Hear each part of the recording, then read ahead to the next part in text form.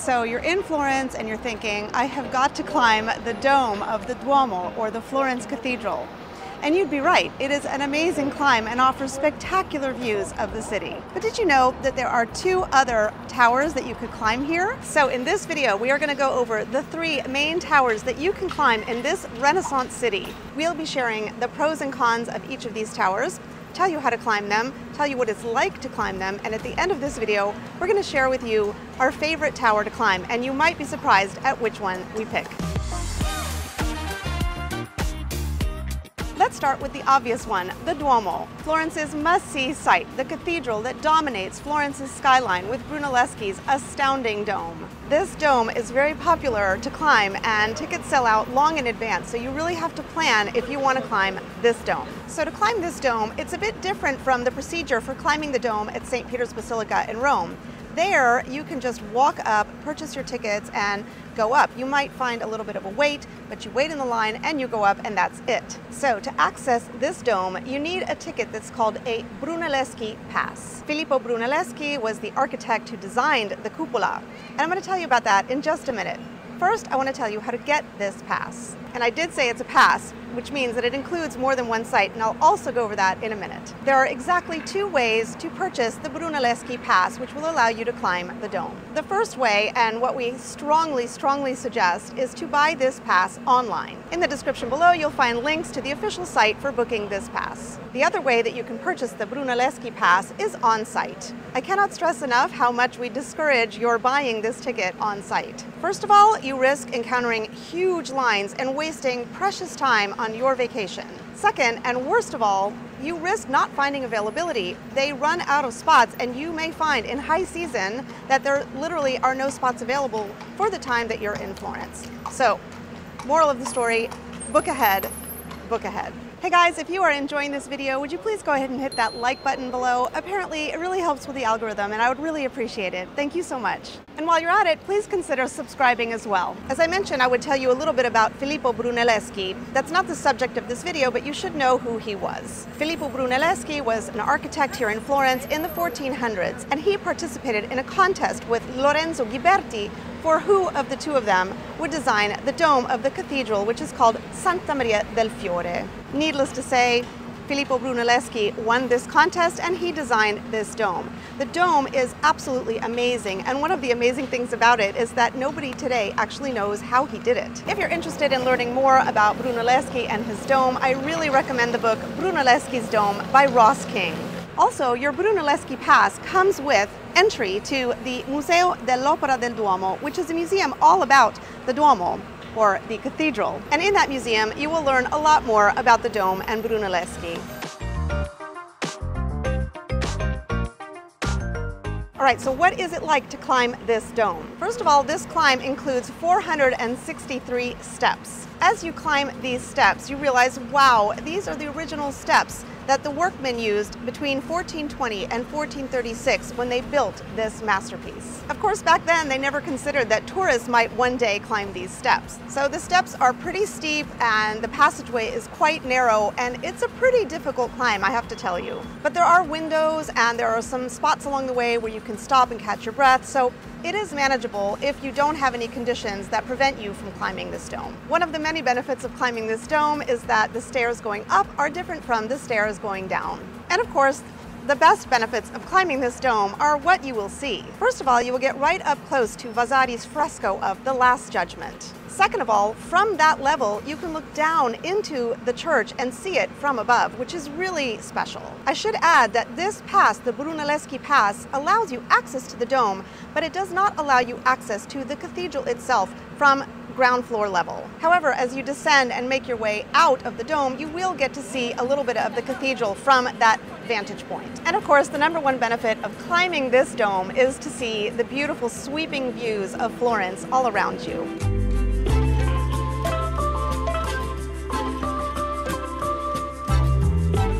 Moving on to the second tower you can climb, the Campanile di Giotto, which means the bell tower of Giotto. Giotto began the construction of the bell tower in 1334. After he died, it was eventually completed in 1359. This tower has slightly fewer steps than the Duomo. There are 414 steps in Giotto's Campanile. Like the Duomo, you really should book this in advance as opposed to trying to come and buy tickets on site. However, it's slightly less popular than the Duomo, so you might be able to find tickets closer to your dates. As with the Duomo, the Campanile does have a few stops along the way where you can catch your breath. In fact, at the bell tower, there are 3 middle floors where you can really stop and look around and also enjoy what's on the floor itself. One drawback of the Campanile is that the stairs going up are the same as the stairs coming down. So this could be a little bit harrowing if it's really crowded, if it's really hot, but otherwise it is a fantastic climb. One of the benefits of climbing the Campanile is that you can actually look down and see the Duomo from there. Think about it, when you climb the Duomo, you have this amazing view of the city, but you can't really see the Duomo itself, or rather, you can't see the dome itself because you're standing on it. But from Giotto's Campanile, you really do have a bird's eye view of that dome. A second benefit of climbing the Campanile is that it's a much easier ticket to get at the last minute if you didn't book ahead. Earlier I spoke about the Brunelleschi Pass. As I mentioned, the Brunelleschi Pass offers you access to the dome, but it also offers access to other things as well. Included in the Brunelleschi Pass is also access to Giotto's Campanile.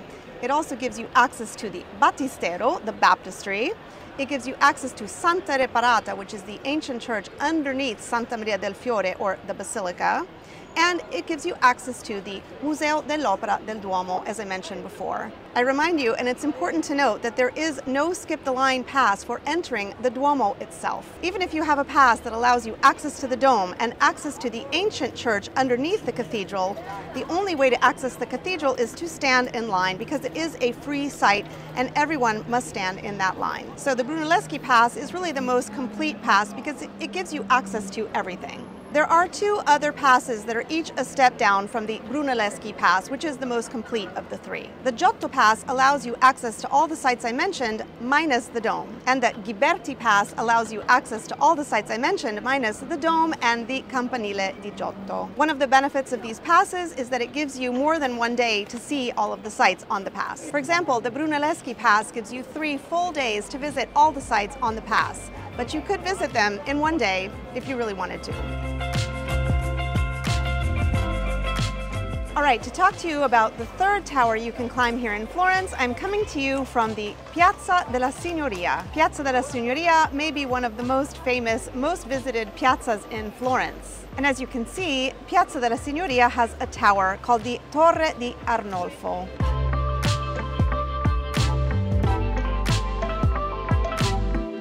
The Tower of Arnolfo takes its name from the architect Arnolfo di Cambio, who was an important personality in medieval Florence. The tower was built at the beginning of the 14th century. It acted as a defensive structure, but also as a prison. It takes its name from the palazzo behind me, which is Palazzo della Signoria. To access the Torre di Arnolfo, you go inside of the Palazzo Vecchio, or Palazzo della Signoria. As with the other 2 towers, you can purchase tickets in advance, or you can purchase them on site. Because this tower is less known and less popular, you could consider it probably the easiest of the 3 to get tickets for at the last minute. On the other hand, it does sell out, so if you really want to climb this tower in high season, I do recommend booking in advance. This tower is unrelated to the other towers, and it's got a separate place to book. In the description below, I've linked to the official site where you can book your tickets. You could visit the tower on its own, or you could combine it with a visit to Palazzo Vecchio, which I highly recommend. As you climb this tower, you will come across a small prison cell. The prison cell was called l'Alberghetto. 2 of its most famous prisoners included Cosimo I, or Cosimo the Elder, de' Medici, and Fra Girolamo Savonarola. He was a Dominican friar who was executed in this square. This tower is relatively easy to climb for a few reasons. First of all, it's the easiest of the 3 to get tickets for, even at the last minute, although I still do recommend booking in advance. Second of all, this tower has only 233 steps, making it the easiest of the 3 towers to climb. Now, in just a minute, I'm going to tell you my favorite tower to climb in Florence, and Alessandro's going to tell you his as well. Let me just finish by giving you our quick tips for climbing these towers. Each tower takes around 30 to 60 minutes to climb, so in theory, you could actually do all 3 of them in one day if you have the time and energy. You know that I always say to dress comfortably for sightseeing, but in particular when you're climbing these towers, you want to be really comfortable, especially where shoes are concerned. No matter what time of year you're climbing, I do suggest bringing with you a small bottle of water. And speaking of time of year, I really recommend against climbing these towers in the height of summer when it is really, really hot. On the other hand, you should know that when it rains, they close this tower, so you will not be able to climb this in the rain. Next tip, definitely book these in advance. Any one of the three, certainly the Duomo and the Campanile di Giotto, should be booked in advance. And you can buy a pass, as we mentioned. If some of this sounds a little daunting to you, having to book the tickets and facing the climb on your own, I highly recommend considering booking a tour. When you book a tour, they take care of getting the tickets for you, they take you on the climb, they explain everything to you, the history, etc. And usually it's combined with another site. And in the description below, I've got links to some of those tours. A few more tips, bring binoculars. Also, if taking a really good picture is important to you, I suggest bringing a quality camera, as even the really good smartphone cameras just don't quite do the trick for taking those pictures of sites that are far in the distance. Finally, take your time. This is not a race. At all three of these towers, you can stop, catch your breath, even get some views. So take your time and enjoy the climb. And now I'm going to tell you what my favorite tower is to climb, and if I could only climb one tower in Florence, which one it would be. Before I do that, Alessandro is going to tell you his favorite tower to climb. For me, it's exceedingly easy.